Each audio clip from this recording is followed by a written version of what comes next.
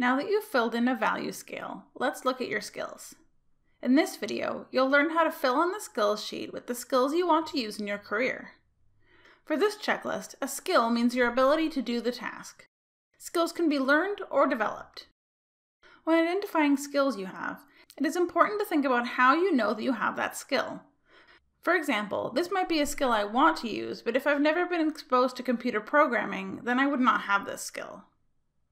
An aptitude is a more specific ability, but can help us in determining if we have an aptitude to develop a skill.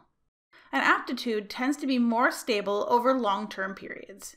For example, I've always struggled with math, therefore, after 15 years of struggling with math, even with extra help and tutoring, I can say I do not have an aptitude for math. Open the skills sheet found in this module. To fill in this checklist, review the skills listed. For skills that you would like to use, check the box beside each one.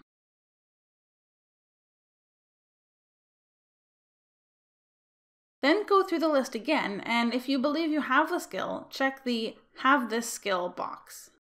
You can have a check in both boxes if you both have the skill and would like to use the skill in future work. When you're done, it's time to fill out the skills you most want to use day to day in your career.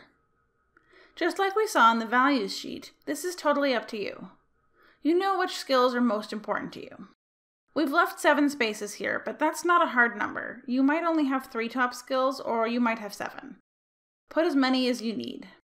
The point isn't to hit a certain number. It's to be critical and pare down the information you're gathering on yourself. Do not worry if you would like to use a skill, but don't have it yet. Skills can be learned through education, paid work, volunteer work, or other life experiences.